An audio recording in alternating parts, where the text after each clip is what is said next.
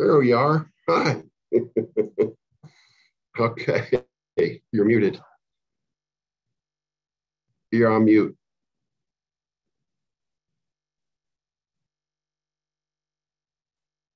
There we go. Say thank goodness for multiple types of technology, right? Wonderful, terrific. Done everything but send smoke signals. Right. Well, great. Well, geez, it's 10:03. We've got 36 folks on the line.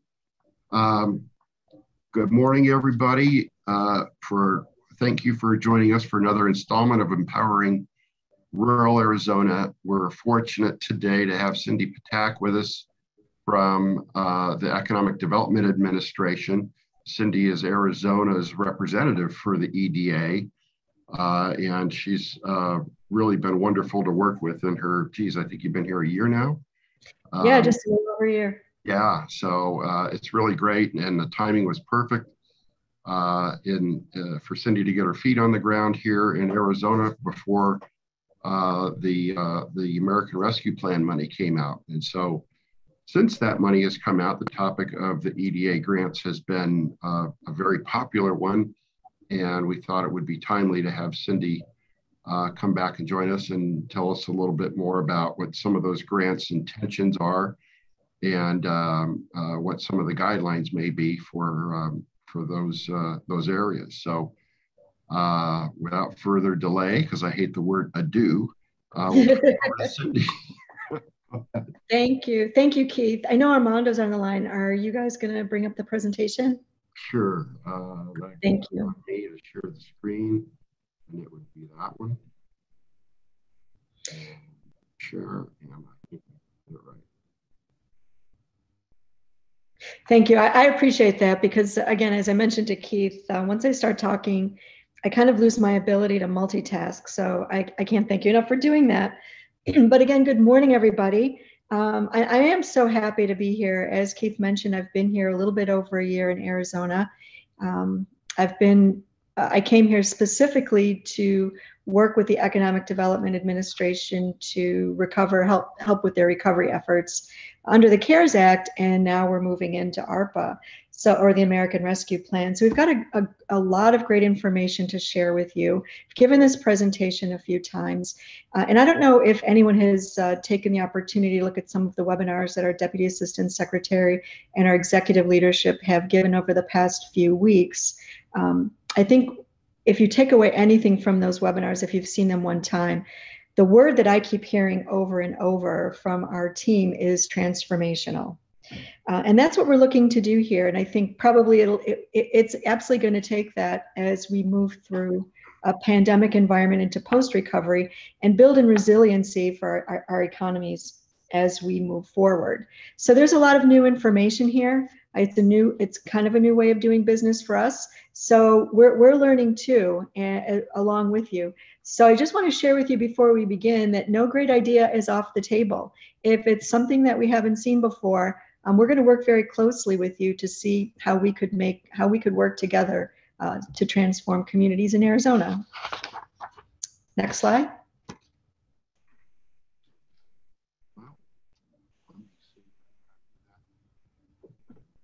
There we go. Thank you. So before we get into the meat of the matter, I just really want to revisit EDA's mission. And we're a very small agency, and there could be some folks that are unfamiliar with us still. And I know that there are a lot of folks that I've been talking to that really haven't applied for grants, federal grants at all, or could be first-time grantees, potential grantees with the Economic Development Administration. So first and foremost, when we talk about our mission, we really are the lead federal economic development agency in the United States. Again, very small. We've really kind of ramped up significantly since the pandemic. And our goal really is to increase America's global economic competitiveness. And so goes America, and hopefully goes Arizona. And we do that by supporting community-led economic development. So it's really grassroots efforts that we're looking to support. We're not top-down in that regard. We launched our investment priorities. We've updated our investment priorities. You can move that along, Keith. Thank you. So yeah, and so along with our mission, EDA has a series of investment priorities, and we update that from time to time. The last time we did that was just this past April, as a matter of fact, in anticipation of these funding opportunities. And I don't want to spend a whole lot of time on these. I have the link here, and we can go on our website to kind of take a look at them in depth. But I really want to say here and share with you is that equity is really at the forefront for us, as well as recovery and resilience. As we move forward into recovery, we understand that in order to build strong economies, we really do have to build a resilient economy. And the way we do that is by including everyone, and particularly populations that have been marginalized in the past.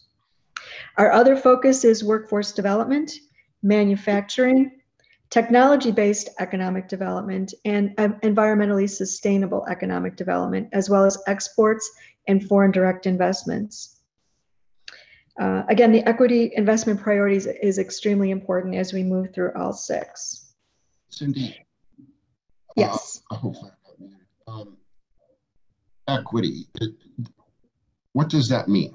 Are we talking about getting disadvantaged communities on par with communities that have means? Are we talking about people? Are we talking about projects? What's the spirit behind that?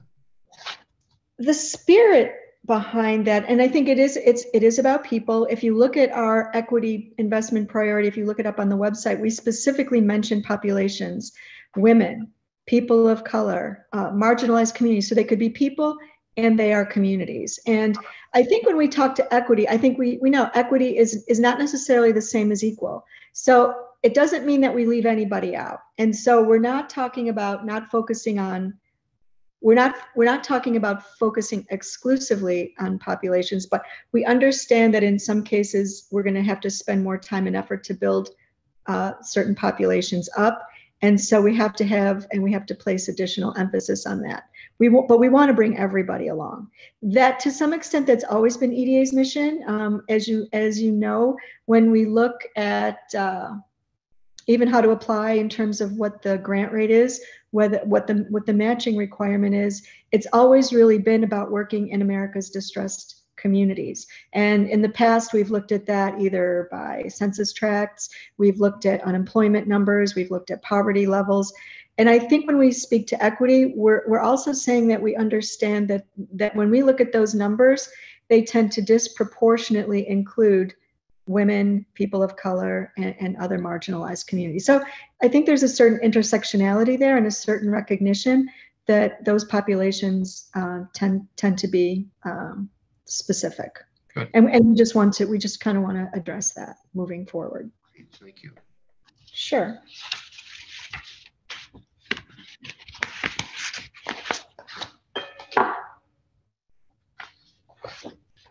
Yeah, so there are six. So what I want to talk to you about today specifically are the 6 notice of funding opportunities that we just published in July.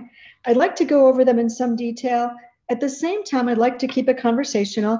I think that hopefully I've interacted with a lot of folks on the line, and surely I've worked closely with the Arizona Commerce Authority over the past year. I think Keith is going to be monitoring the chat, or Armando.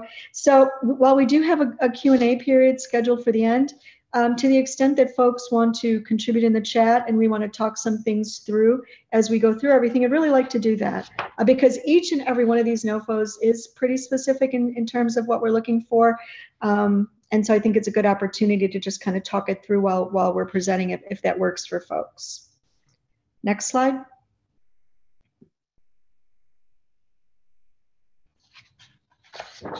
So $3 billion is what's coming in under the America Rescue Plan.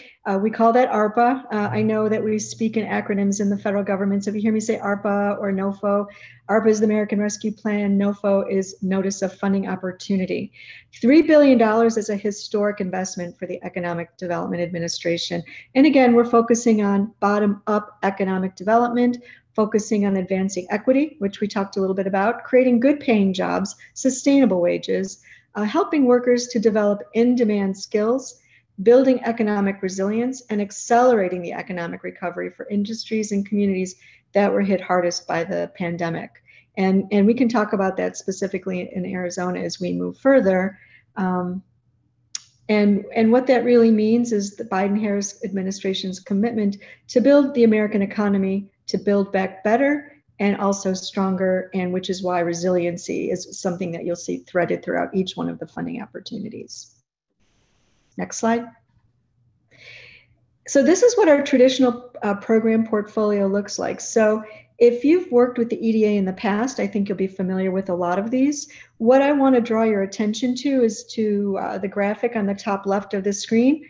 And so that you know that when we talk about the American Rescue Plan Act, the funding that comes from that is really a supplement to our annual appropriations. And you'll find that under the Economic and Adjustment Assistance. So under the CARES Act, for example, what that really was a supplement to our annual public works appropriation. And our public works appropriation fits under these other buckets: public works, planning, technical assistance, research and evaluation, trade adjustment assistance for firms, always about innovation and entrepreneurship. And we also have a revolving loan fund program.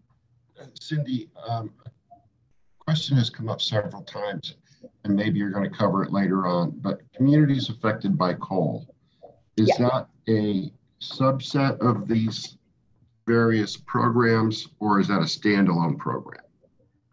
Yeah, and I will talk about that in a little bit more detail as we move further, but the short answer is it is not a standalone program. There's $300 million that we've set aside under 2 of these funding opportunities, specifically for coal communities. So you'll find that embedded within 2 of the 6 NOFOs, and I'll talk about those in detail as we go through each one of the 6. Great. Sure. Next slide.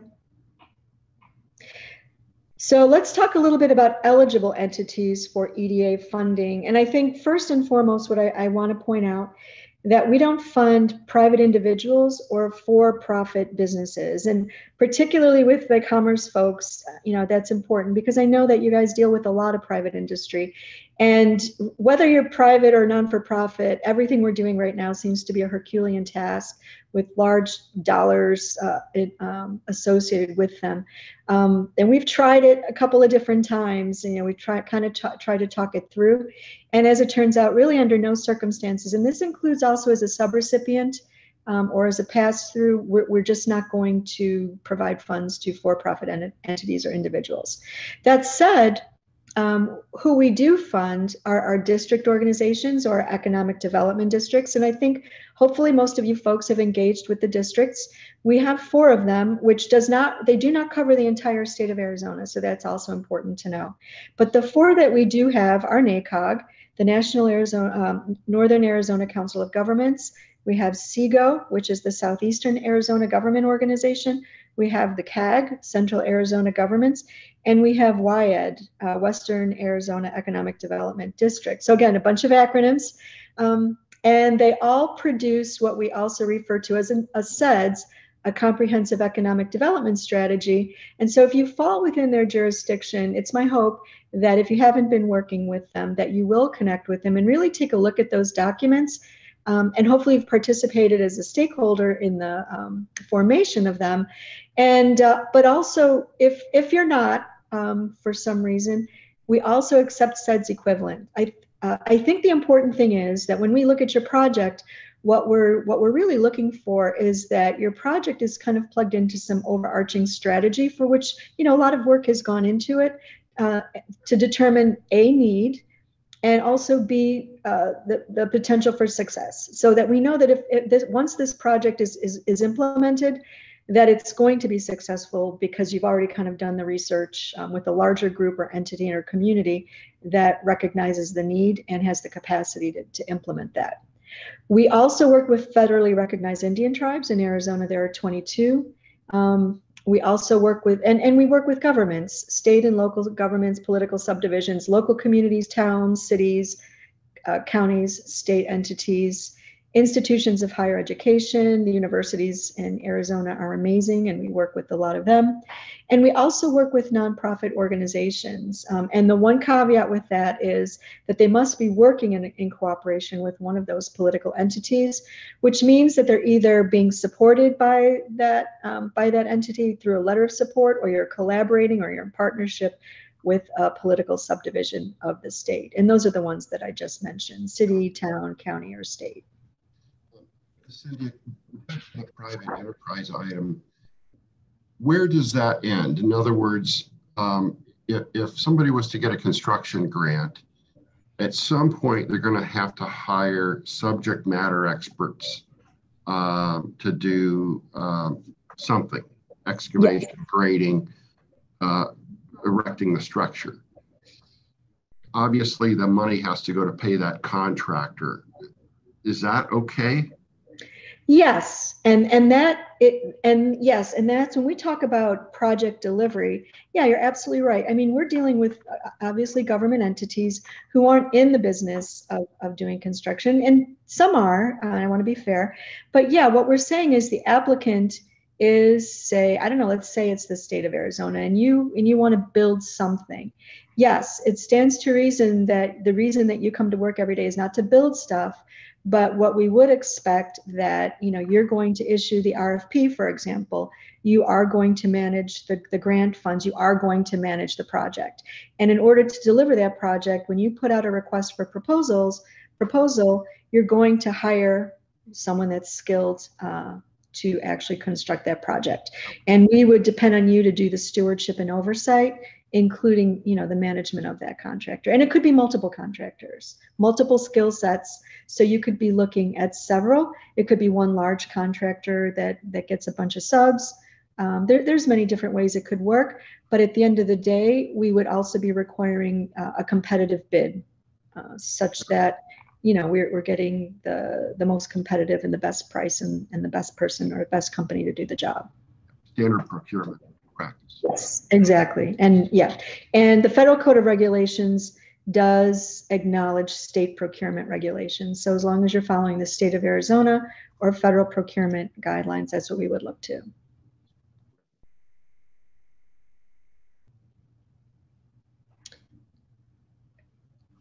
If we have any other questions, we can take those, or we could move forward to the next one. Yep. Okay.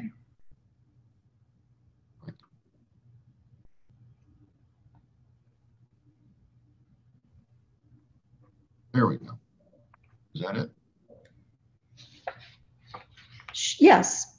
So again, the $3 billion really does break down into, and you can see these three buckets on the screen, and you can see that this is really the way EDA is thinking about building back an economy right now. Jobs for today, communities built for everyone, and then regions for the future. And underneath those three buckets, what you see here are those 6 notice of funding opportunities. And so, we get a lot of questions as, for example, like which is the right NOFO? And while there's really no really right or wrong answer there, they do have their own individual tone, and they're kind of all looking to achieve different things. And that's why there are 6 separate opportunities. The 2 that we have here in red are our biggest challenges by far. We feel that they're the most transformational. They really represent a new way for EDA, and they are national challenges. And what I mean by that is for several of the notice of funding opportunities, the Seattle Regional Office will get an allocation or part of that total funding available. But the Good Jobs Challenge and the Build Back Better Regional Challenge are both programs that come out of headquarters, and those 2 are national competitions. Next slide.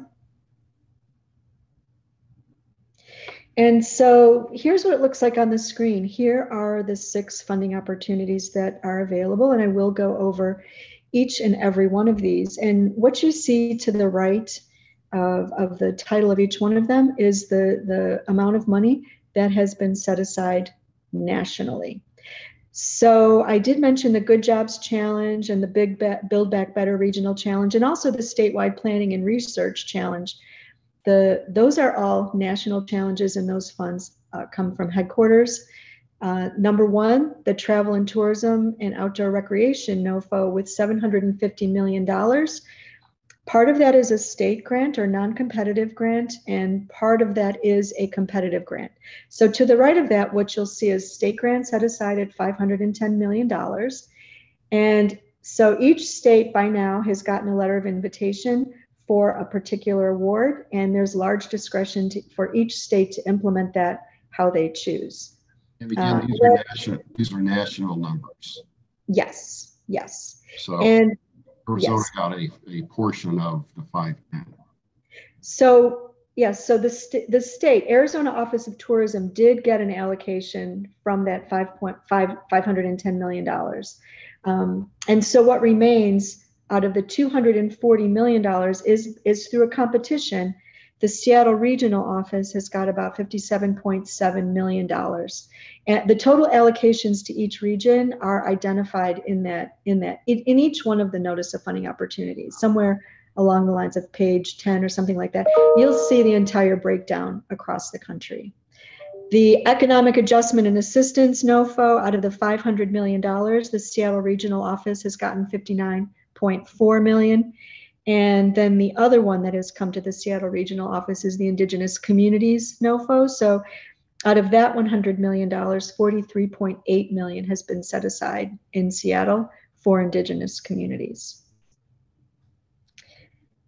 And Cindy, I would imagine each NOFO explains what a per award limit is.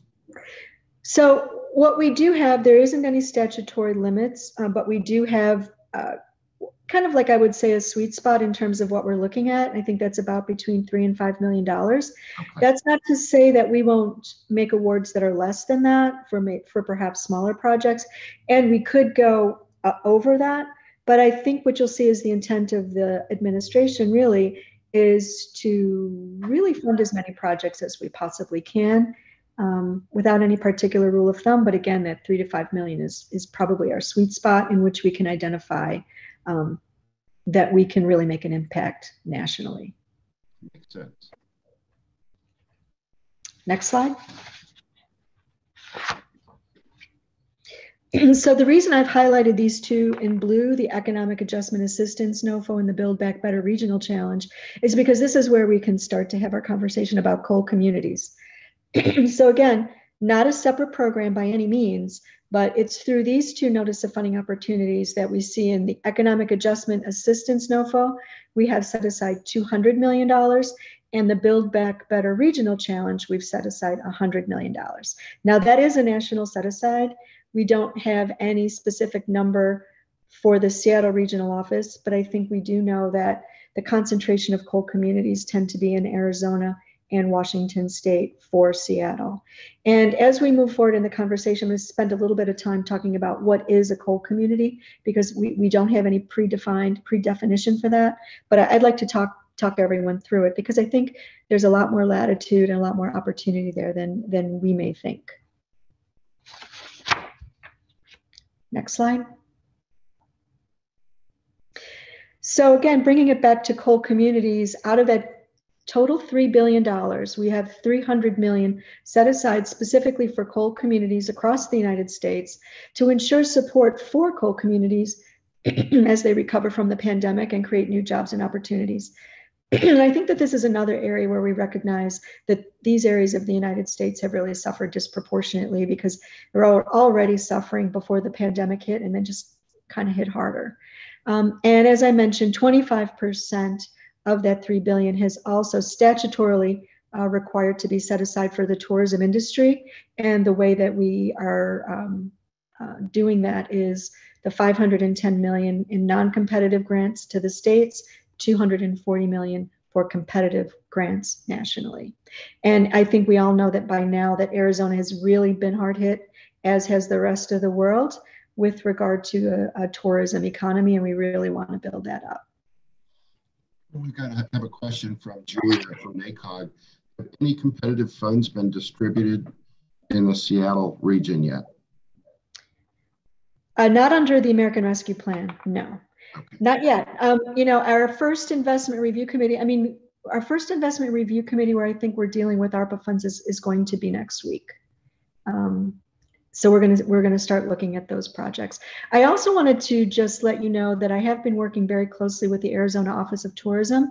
And in particular, I think the tourism NOFO is a little bit complex because you've got that balance of competitive versus non-competitive, states kind of taking the lead, but then there's some discretion for individual projects.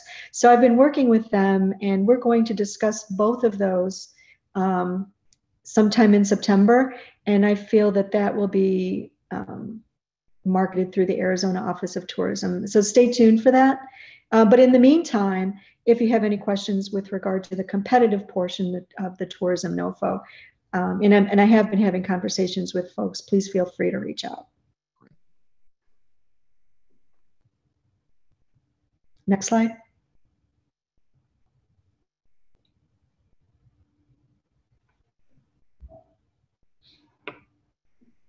There we go. Thank you. Yes, I think it's important, particularly for rural Arizona, that we do have this conversation about what are coal communities and what exactly could the impact be here. And so first and foremost, what I really want to highlight, and I mean it sincerely, there is no predefined list of impacted coal communities that the EDA has, and that we're thinking as big as we possibly can. So it's clearly the communities that live within, say, commuting distance of a coal-fired plant or coal mining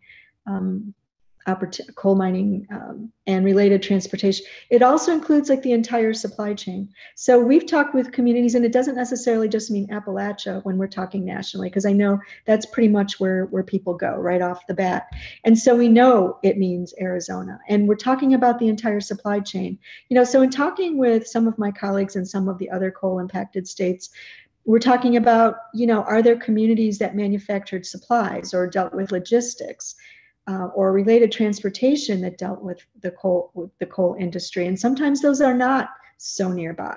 So if you can identify that, and if you can demonstrate that in your application, and have the data to support that, and as you see on the bottom of the screen, that appropriate third-party economic and demographic statistics that really do show the impact of that coal plant closure, or just the shutting down of the industry generally, to the extent that you have seen contractions in your economy, then you would fit under the definition of a coal impacted community, and you would have a strong application, and you would be competing. I feel whether you're in the Build Back Better or the EAA, you would kind of be in a subset of a coal community within those two NOFOs, and strategically positioned for those funds. So I don't know if we want to talk through those at all, but the next slide also kind of deals with this in a little bit more detail. That we really do want to encourage coal communities to apply under these NOFOs. They provide planning and technical assistance grants to help support states in their effort to develop plans and to revitalize coal communities. And maybe that's where we are right now. How do we move forward with impending coal plant closures, or as we move into renewables and away from coal, for example? How do we make that transition? The planning portion of that is critical. As we mentioned, whether it's a SEDS or whether it's other type of strategic document moving forward, coal communities' needs are very specific. So the planning for that needs to be very strategic and specific as well. And we will fund that. We will fund the technical assistance piece of that, because we're really looking to develop national communities of practice to support those coal communities and building those resilient economies. So if I am hearing you correctly, we've had one coal-fired power plant closed down in Arizona to date, and that was in Page. However, the impact of that plant spreads far and wide across the whole I-40 corridor. So there's no real geographic definition to a community impacted by coal. Rather, it's the supply chain ripple effects. Absolutely. Okay. Absolutely.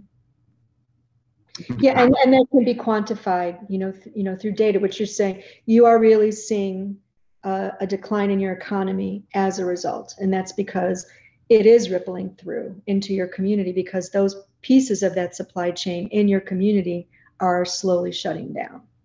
I see. Now we've got several coal-fired power plants in northeastern Arizona that haven't shut down yet, but are slated to. I suspect that if somebody was going to apply from that region, they'd have to demonstrate how maybe the ramp down has already affected them, as opposed to what may affect them in the future. Is that right? Yes, absolutely. And the way we would look at that is within the last 2 years or within the next 4. Okay, good to know. That's key. Yeah. And I also feel too, I know that was the definition under the CARES Act, and I don't know that has changed.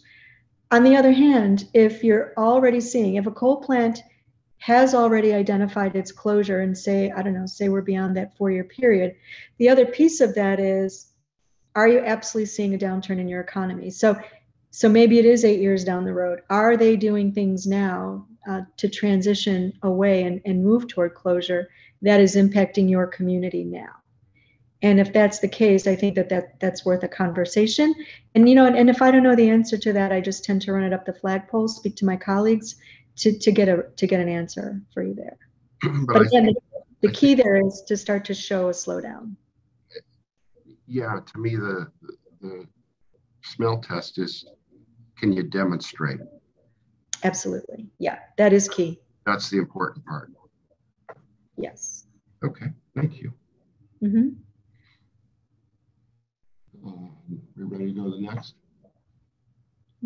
Yeah, if there are no questions coming up so far. No. Yeah, okay.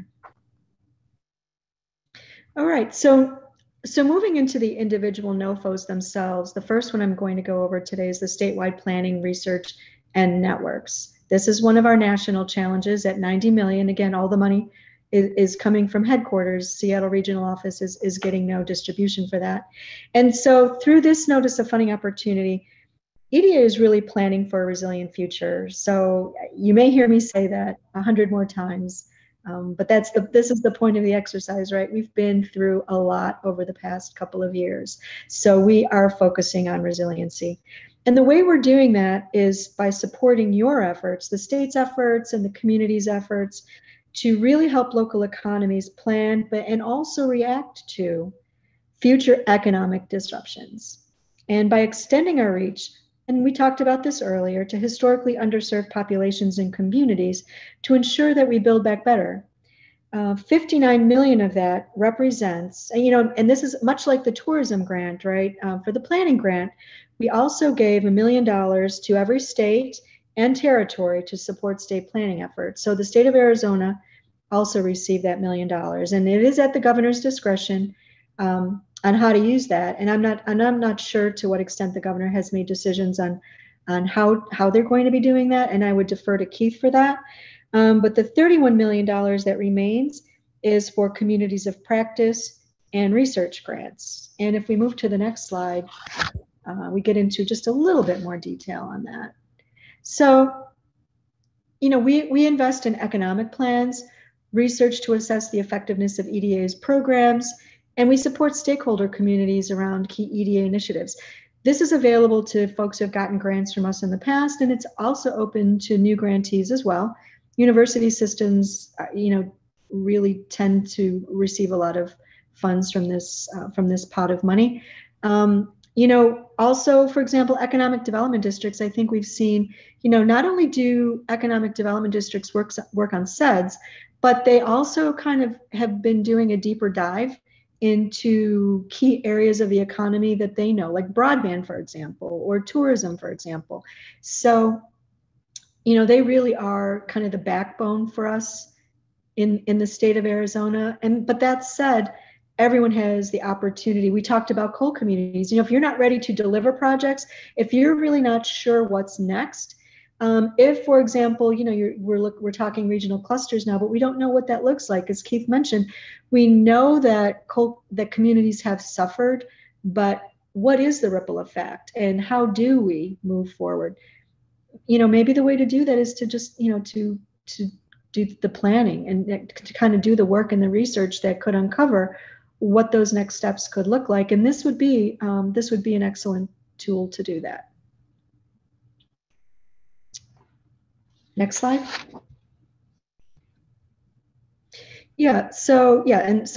Example projects, for example, identifying trends, emerging issues.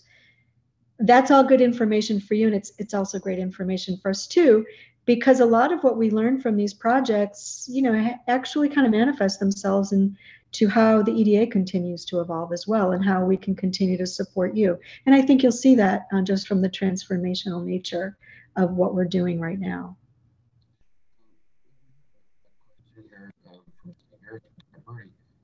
Asking what economic injury includes.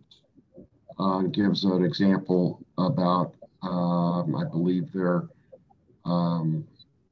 housing decline, loss of affordable housing due to the influx of new residents to Arizona. So does economic injury translate down to the affordable housing component of an economy? Well, when we talk about economic development, EDA doesn't typically get into the housing development portion of it. But again, without knowing specifics, if that's an element, like for example, in the comprehensive economic development strategies that the EDDs do, they do a plan for a 5-year period and they do yearly updates. That issue is frequently addressed. So in the planning realm, absolutely, whatever economic distress looks like in your community, when we talk about planning and research, it's important to bring all of that in. I think that when we start to look at how you implement strategies or tactics out of your plan, it's important to look at those solutions through the lens of perhaps a variety of funders. So I think what I'm saying is, your plan has to be reflective of the situation on the ground. That's the way it is. What are the existing conditions? What caused it? Kind of typical SWOT analysis. And what does the region want to do moving forward? How are they going to address that? With the understanding that I feel probably multiple funders. It will take multiple funders. So particularly with housing, it could be HUD, it could be in any number of federal agencies. And, we do have an economic development integrator team too, so that when we start to look at things very broadly, if the EDA isn't really in that space in terms of funding, we could also kind of bring other agencies to the table to see what is the best venue for you. One of the ways to do that as part of your planning process is to have someone identify that for you as well. A funding plan, include funding as part of your planning process as well, and have someone research what the opportunities are. I know when we did the broadband workshop, for example, we did one that we spoke exclusively to federal funding opportunities, what we fund and what we don't. We had multiple federal agencies on that technical assistance webinar, and we also talked through even philanthropical institutions, to the extent that we're able to help you with that too, and we know of them, we can identify those for you as well. So it's really not a one size fits all. And we all exist, all of our agencies exist for a specific purpose. And EDA or any federal funder really stays out of the way of the other agencies, because we really don't want to duplicate funding efforts in those spaces. And that's why we kind of take that position when we do what we do well.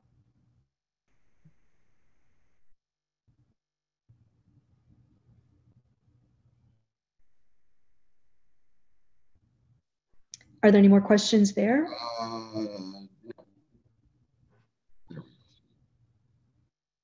All right, so moving on to the travel, tourism, and outdoor recreation. As I mentioned, I am working with the Arizona Office of Tourism to do outreach on that sometime in September. But this is the way it breaks down. Again, we see on the left state grants that went to each individual state was set aside at 510 million.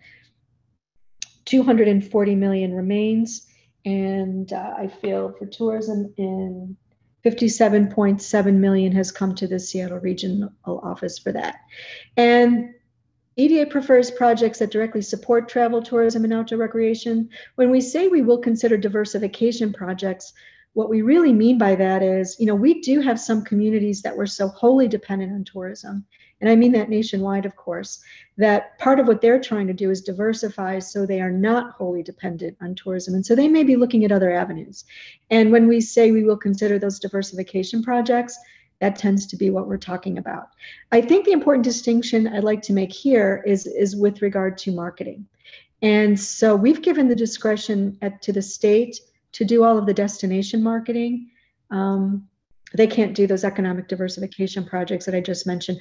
But for the competitive portion, we cannot fund local destination marketing. So when you think about it, whether it's a strategic plan, whether it's destination development, some type, again, construction and non-construction projects, but exclusive of marketing.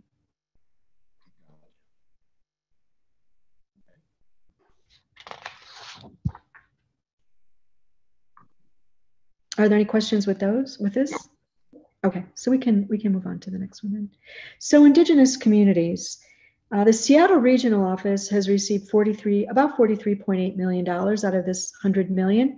And we really want to work hand in hand with Arizona's Indian tribes, who we know are really disproportionately affected by the pandemic. In Indigenous communities, the one thing I would like to point out is that they are also eligible to apply under all of EDA's Notice of Funding Opportunities, but we have set aside this $100 million pot exclusively for tribes because we know that they have been disproportionately affected, and we're looking at infrastructure development in Indian country as more foundational in nature. And again, a wide range of technical planning, workforce development, entrepreneurship, and public works and infrastructure projects are eligible under this program. Tribes are eligible for 100% federal share, which means there is no matching requirement for an Indian tribe. And I am working with the Intertribal Council of Arizona to do some outreach specific to Arizona's Indian tribes as well. And of course, welcome the opportunity to engage with tribal members by simply reaching out to calling me. And we've been having some good conversations about this one in particular.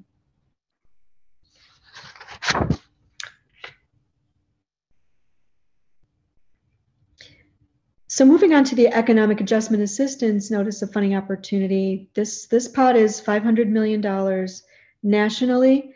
What that means to the Seattle Regional Office is about $59.4 million. And this is the Notice of Funding Opportunity that I mentioned. You can see at the bottom of the screen, $200 million of this has been set aside for coal communities, and that's national. So we're not really comparing apples to apples here. We've got 59.4 in Seattle and 200 nationally. So there's some subset there, but there is no specific allocation for coal communities funding to Seattle either. So I just want to make that clear. This is by far our most flexible NOFA. And so if you find that the project you're working on doesn't fit tightly under any of the others, this would be the one that you probably be looking at. And this is what, typically it reflects our more traditional portfolio in the way that we've worked in the past.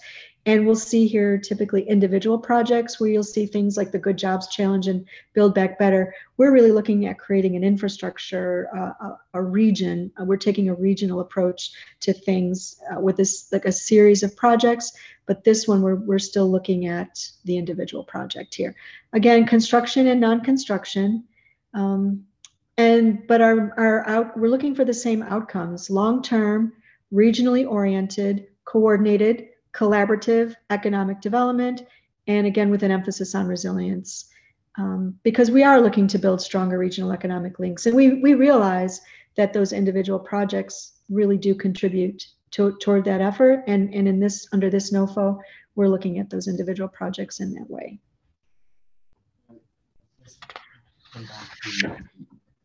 Nexus of jobs. Yeah, well, that is the focus of the Economic Development Administration. So every project I think a couple of things. Every project has to be linked to an overarching economic development strategy of some kind, whether it's the SEDS or whether it's a SEDS equivalent. And the intent of these economic development strategies would be to attract business development, recruit, retain businesses, create entrepreneurship opportunities, and also to create good paying living wage jobs with the heavy opportunity for growth. And I think in some cases that also means upskilling or retraining folks. We understand that not only are there communities that suffer from chronic unemployment, but a lot of folks have just simply lost their jobs during the pandemic, and they may be jobs that they're not going back to. So it's really about how we're all pivoting to at this juncture. Some of us are not, some of us are. And in order for us to pivot, though, we also kind of need to be retrained. So that's kind of all part of the workforce development component. And that link between the opportunity directly with an employer is something that we're looking at. So say, for example, or you have some sense what types of industry is looking to move into Arizona, or even a specific employer it wants to move into the state of Arizona. What we would be looking for is some type of project that makes that link to that employer or that industry type, to the type of skill that's required for someone to get a job in that industry, one that's really good paying. And then you can approach it from a number of different angles. Where are the gaps, right? Because in the end of the day, here we're identifying the strengths. Now, where are the gaps? And we want to fill those gaps. That could be in workforce training. That could be in infrastructure development. That could be in planning. I mean, we see them. We fund incubator spaces, for example. We fund accelerators. We fund, what's another? Some of them are construction projects, and some of that is programmatic development. But what we want to see at the end of the day in your application, that you've made the link to that you understand the link, that you understand by filling that gap that there's a demonstrated need and a demonstrated opportunity. And the way we measure that, we have metrics. The way we measure that is, how many jobs do you think will be created as a result of this project? Not with a plan so much, because the plan isn't going to be the job generator, but the outcomes from that planning process as you deliver on that plan is going to be the job generator. Whether it's a bird in the hand, so to speak, you have that employer, you've got that employer commitment, and they said, if we have X number of folks trained in this particular skill and we move into this area, we could anticipate creating X number of jobs. Sometimes that means, but for broadband connectivity, this employer would move in. So maybe a requirement is, hey, we've got this big opportunity with this employer, but this area isn't served well by broadband. So that's the demonstrated need. And the demonstrated outcome is this employer moving in that has the ability to create X number of jobs or entrepreneurial opportunities. And it has to be quantified in some way. Again, bird in the hand is probably the best case scenario, but we've also had projections, for example, predictive modeling. But the predictive modeling too is also based on a sound strategy. So it's not thinking that we're going to invest in infrastructure, and once we have that set up, we'll find out what businesses will want to come here. It's a little bit more interactive, and it's much more strategic than that. And we would look for that strategy, so to speak. Easy to lose the overall rubric of job creation as we drill down into this.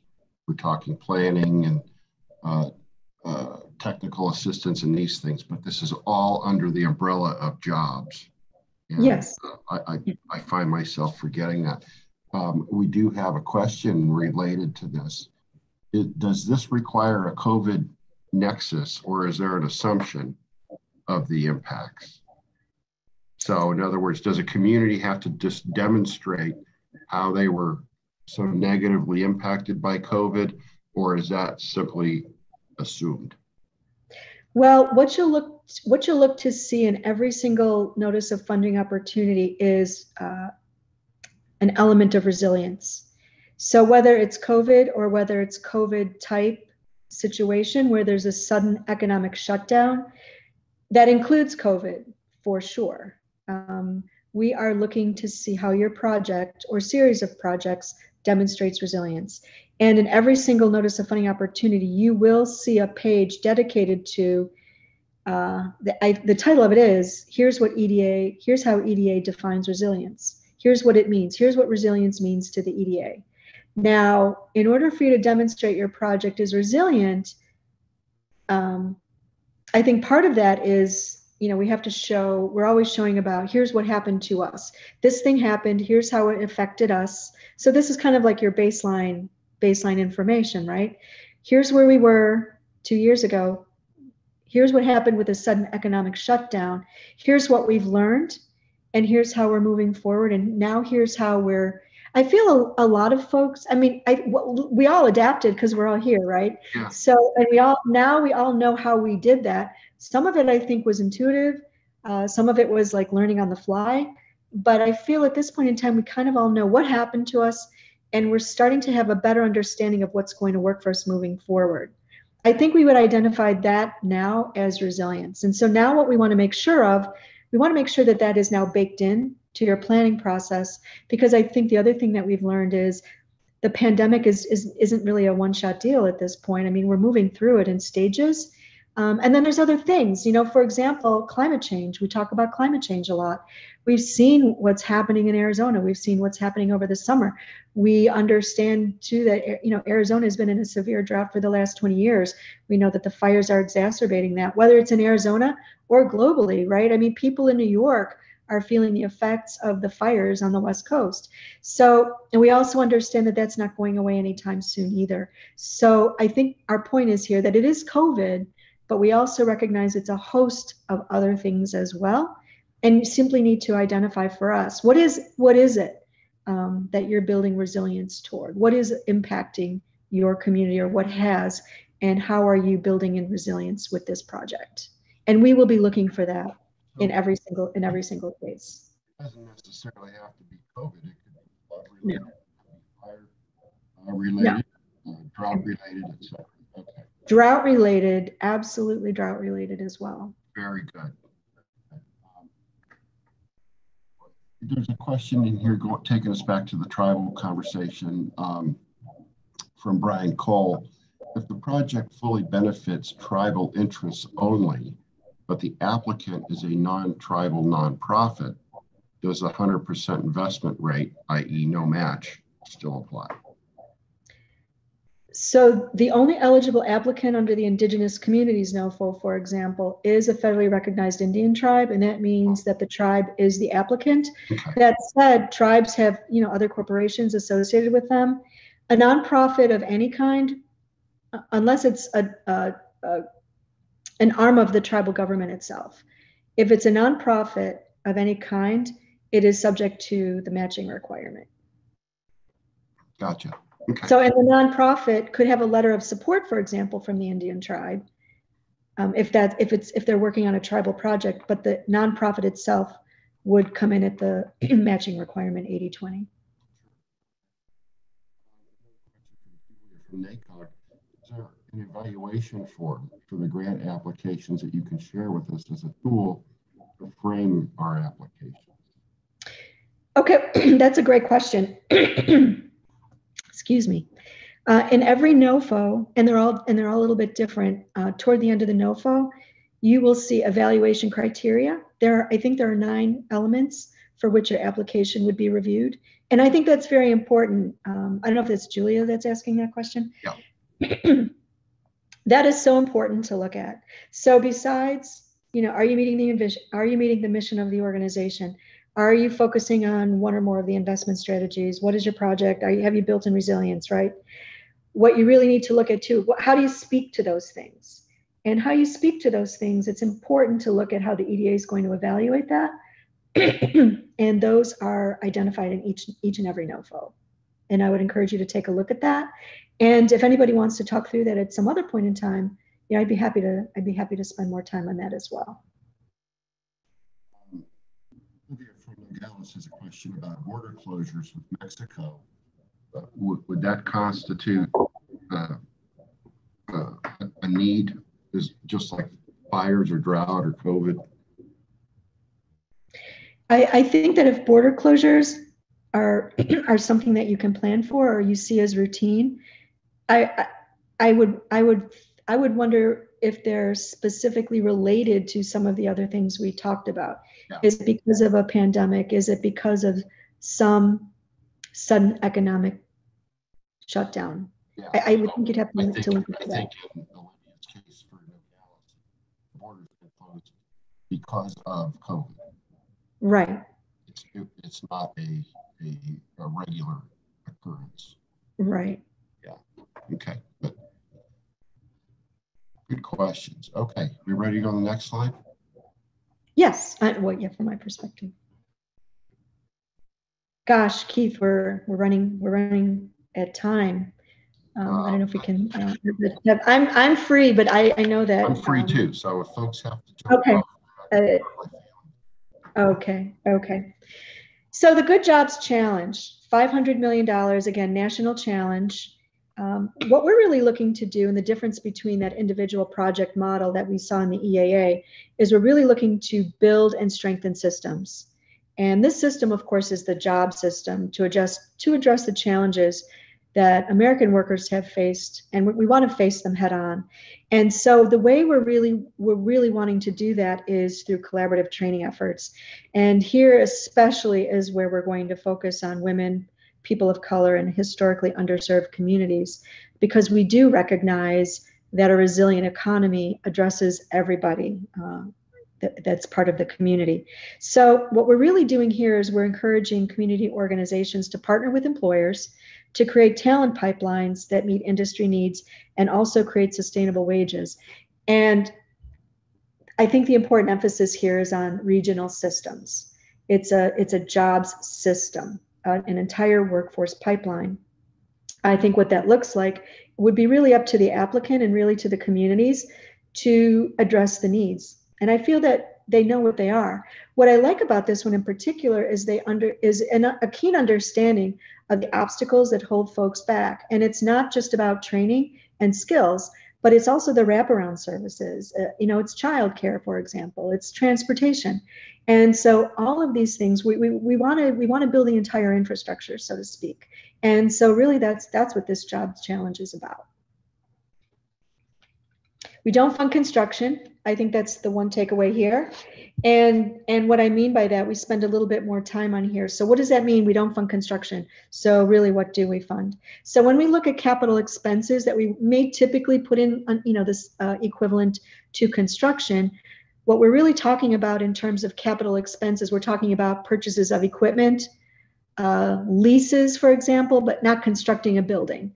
They are permitted. So that is distinctly different than construction activities. Any workforce program that requires construction, that's what those other opportunities are about. And that is a really solid project for the EAA that we just discussed.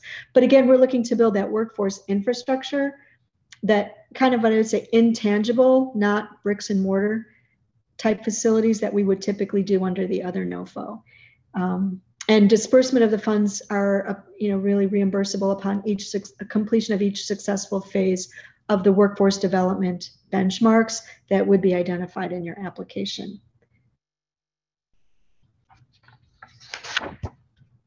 All right, so we saved the best, most complicated one for last. So for those of you who have stuck with us for so long, here we go. The Build Back Better Challenge. This is by far the biggest transformational notice of funding opportunity that EDA has out right now, and perhaps ever. And this is where the word transformation comes in. We are looking to transform economies in distressed communities through substantial investment. And what we mean by that is beyond individual projects, which we recognize as significant, but we're really looking to build up regional growth clusters, economic development clusters. And so we're looking for regional coalitions, and it's a very complicated, complex process. And so you see some of the infographics on the right. This is, again, not something that the EDA is defining for you, but I feel that even intrinsically or intuitively, even with our individual projects over time, we kind of know what we're trying to do. We're trying to wrap ourselves around a particular area that has a particular economy that we'd like to build up. And there are lots of us working on those, right? It could be an educational institution. It could be several cities that are working together. Broadband comes into this quite a bit. We could be looking at a service cluster, a manufacturing cluster, an ag tech cluster. What is the industry? What is the economy? What could the economy be based on? And to form a coalition that wraps itself around that. And so we're doing that in two phases. We're looking to develop, I think 50 or 60 clusters in phase one. And only those clusters, only those that have applied for phase one can move to phase two, 3 to 8 projects per regional cluster. This is the other opportunity for which we've set aside $100 million for coal communities. So Keith, if you want to move to the next slide, can talk a little bit more about how this phased approach is going to work, because the clock is ticking on this one. For phase one, we're looking at 50 to 60 regions nationwide, and this is for technical assistance to help regions prepare for phase two and also to mature those clusters. So while we already do kind of have some sense of what we're coalescing around, this phase one kind of allows you to pursue and finalize those details. And you get $500,000. The $500,000 technical assistance doesn't have to be completely expended in phase one, but can extend over phase two as you kind of deliver those projects. But in phase two, we're going to be looking for a series of projects that have been identified by the coalition that once these projects are fully developed, really kind of you're lifting up the entire region all at once. So instead of taking these individual projects time after time, year after year, we're just saying, like, let's just do it all at once and give the whole thing a big push and get it going. And so out of those 50 to 60 regions that were awarded out of phase one, we'll probably be looking at about 20 to 30 regions that move into implementation in phase two. And the reason you kind of see these numbers, go from like 25 million to 75 million up to 100 million per region is really because it's really for you to define what it is you need for that region. And maybe it is only 3 projects. Maybe it is 8 projects.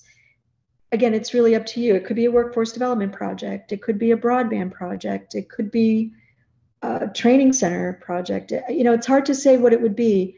And it's really not for us to insert ourselves into what it could be, but to really provide you the latitude to really determine what that means for your region, and of course, let us know how we could support that and in a very specific way. And that again is where the data comes in and how you quantify that.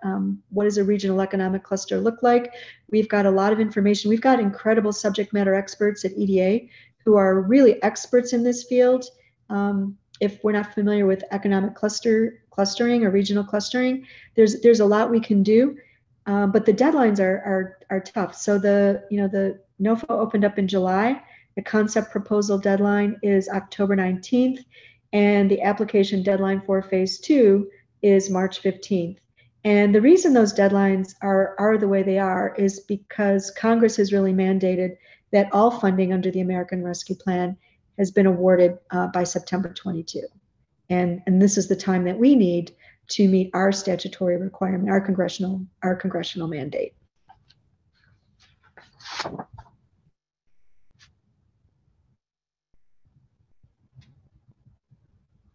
So I think if you didn't know it already, I want to stress to you that EDA is really thinking big. We are really thinking big, and we want to continue to think big. So with the American Rescue Plan programs, we're addressing larger projects than ever before, because it really gives us the opportunity to transform communities all across the country. We're also expanding EDA's reach. We want to support communities, and we want to support equitable recovery. And we also want to help build back better through community-led economic development.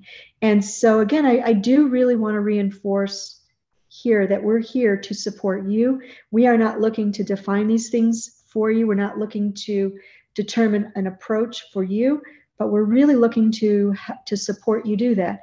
And again, as I mentioned, as you kind of think through this stuff and you're thinking of creative means to do this, please reach out to us. And if it's something that we haven't heard of before, if it's something we've never tried before, we're going to see if we can.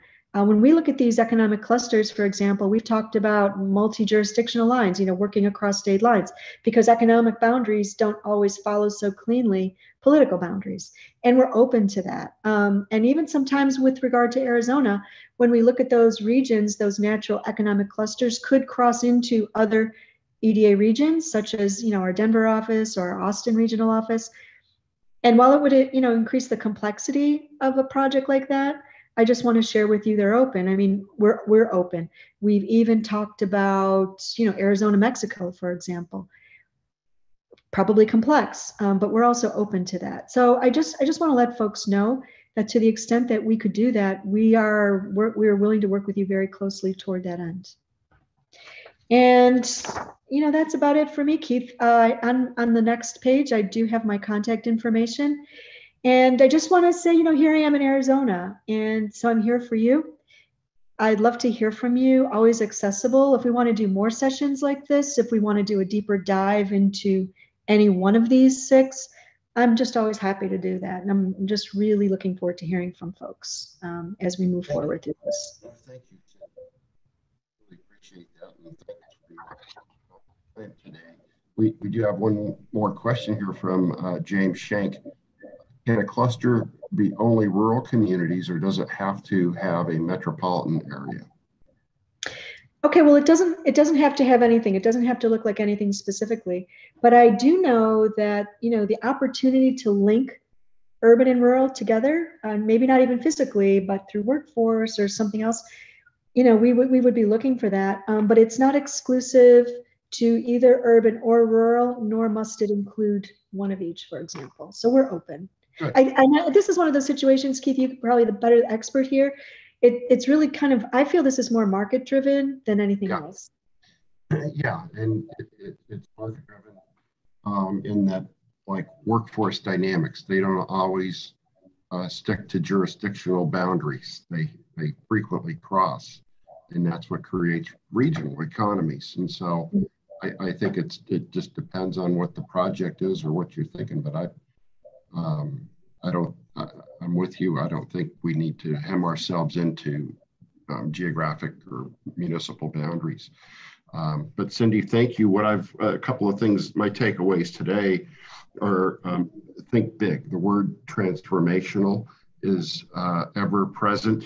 Resiliency, which to me is the 2021 term for sustainable. So resiliency, equity is another component that must be ever present in these things. And then be realistic. $3 to $5 million is a sweet spot for the agency per award is what I heard. And I think if applications are probably within that range, you probably have a pretty good shot at being reviewed pretty closely. And I'll also remind the audience that on the ACA website, if you go under webinars, there is a grant writing tips and tricks webinar that was very valuable that Sarah Wagner did. And it's a great refresher on the do's and don'ts of applying for a grant. We have a question, Cindy, of this presentation. Is it available on the EDA website? Keith, I think you're recording it. I don't know that it'll be on EDA's website, but I think it will be on your website. It will be on our website. I think we can make it, we can post both the recording as well as the presentation on the website. And make that happen. So folks can do it after the session's over. Okay, thank you, Armando. So again, thank you, Cindy, very much for your time. I hope this was informative for everybody. I found Cindy to be very responsive to any questions I have anytime I call or inquire. I'm also very cognizant that Cindy's the messenger. She doesn't make these rules. And so even though her answer might not be what I want to hear, I respect the spot that she's in. So thank you. And we will talk soon. Thank you, Keith. And thank you, everyone.